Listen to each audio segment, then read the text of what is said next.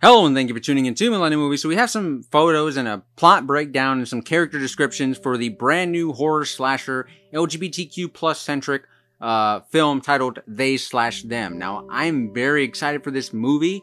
I honestly didn't know much about it until just now, but I think with the plot and the character descriptions and the unique premise we have going behind it and the nice, sort of fresh spin on the horror slasher genre, I'm really excited, and I think you should be as well. And let's go ahead and break down why I feel this way. So first off, Kevin Bacon making his return to campgrounds in a horror slasher setting since, for the first time since the original Friday the 13th, where he suffered one of the most gnarliest deaths I've ever seen in a movie, especially in that movie.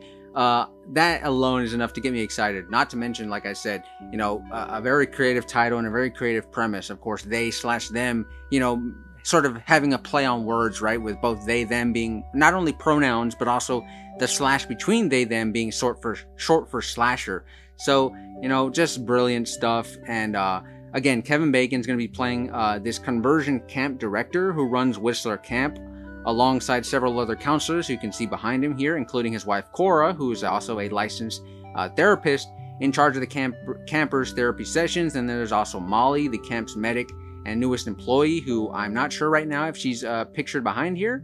But basically what's going on here is there's this conversion camp, right, where, these sort of queer and trans campers are being brought into to sort of, quote, help them find a new sense of freedom, end quote. And we know that this is such a crazy, wild concept that really just means let's get these kids to act more straight. Let's get them to be more heterosexual, which is just completely dumb and just stupid and idiotic in every way, shape, form imaginable. But getting into the actual plot and why these characters are here, it's a very unique and brilliant way to get these characters out from the city and into the middle of nowhere, where they can be victims of this, whoever this villainous character is going to be, right? Whether it's a guy, girl, or just whoever they are, right? So the plot goes, as the camp's methods become increasingly more psychologically unsettling, the campers must work together to protect themselves when a mysterious killer starts claiming victims. Things get even more dangerous. So before we get into those character descriptions for our campers, right, our camp attendees, I want to say I don't think Kevin Bacon's going to be playing the villain here. He's probably sort of more of a red herring, where, like, yes, he's an antagonistic character. He's going to be a messed up evil dude, but he's not going to be the actual killer, I don't think, at least. And let's go ahead and get into the potential characters who are probably going to be meeting a very grotesque and gruesome death, or one of them could even be our killer.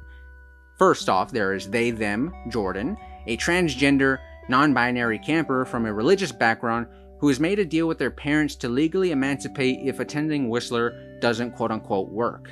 Then there's She/Her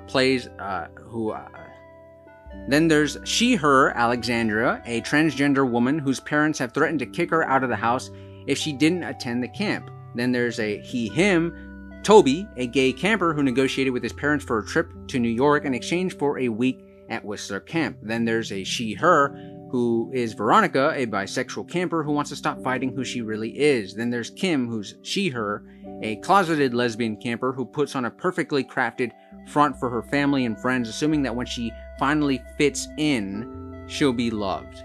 Then there's Stu, He/Him, a jock with aspirations of a swim scholarship and joining his father's fraternity, things he doesn't feel he can achieve if he's open about being gay. Then finally, there's Gabriel, He/Him, a sensitive gay camper, tired of the persistent name-calling and bullying he's endured his entire life.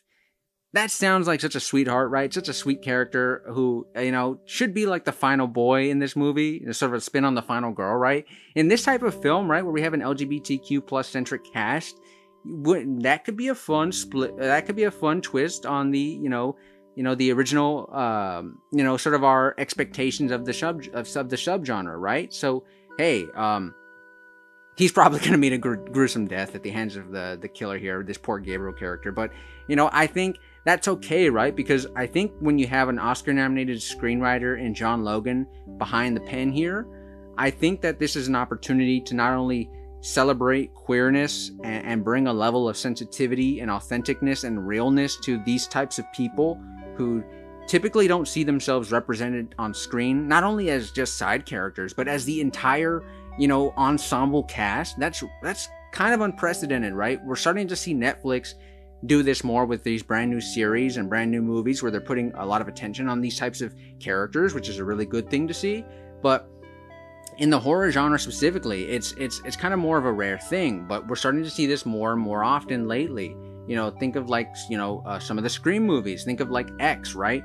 So we're starting to see these characters with this sort of more, there's more layers to these types of people. And I think that you need to not only do them justice in a way where they just, they get their chance to shine and get to be the heroes that people want to see these types of characters be, and these types of people want to see these characters who represent themselves.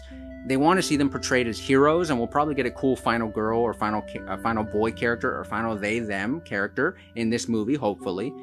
But also, we can potentially have a really, interesting and complex villain character, whoever they are and whatever their motives are, whether their motives are relating to the injustices that these characters sort of face on a daily and yearly basis, right? So a lot of interesting places they can take this movie. But also, I think when you consider at the root of this is a horror slasher film. So I think at the same time, you don't want to pull your punches, right? You don't want to like go clean on the gore and the kills, like, no, because then you'd be going the opposite way. And I don't think that they're going to do that here. I think that there's going to be a lot of bloody and gruesome and creative deaths here that we can all enjoy, and hopefully we can all talk about for years to come, like we still do with Kevin Bacon's death in Friday the 13th. So a lot of fun stuff here to look forward to. A lot of promise with this movie. A lot of potential. So I'm looking forward to it. Hopefully you are too. Let me know what you're thinking in the comment section below, because I'd love to hear what you guys have to say.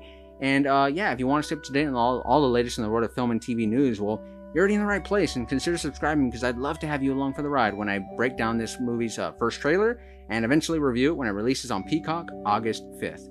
But until next time, this has been Millennium Movies, and I will see you all very soon.